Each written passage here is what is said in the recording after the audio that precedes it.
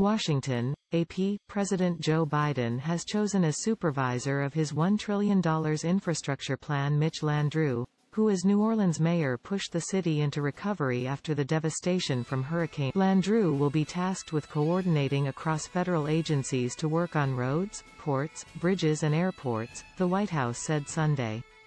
Biden is expected to sign the infrastructure bill into law on Monday. Landrieu, 61, was formerly the Louisiana lieutenant governor and took over as mayor of New Orleans in 2010, 5 years after Katrina swamped the city and as the area's recovery stalled, and as a massive BP oil spill in the Gulf of Mexico polluted the state's coastline.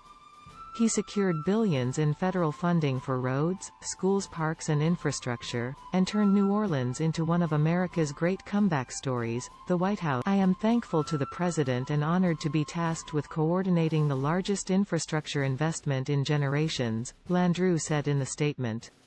Our work will require strong partnerships across the government and with state and local leaders, business and labor to create good-paying jobs and rebuild America for the middle class. When Landrieu was mayor, he gained national recognition when he removed 4 Jim Crow-era monuments from the New Orleans landscape, including statues of 3 Confederate icons. Landrieu launched the E Pluribus Unum Fund in 2018, which aims to break barriers of race and class by cultivating leaders who can build common ground. The infrastructure package is a historic investment by any measure, one that Biden compares in its breadth to the building of the interstate highway system in the last century or the transcontinental railroad the century before.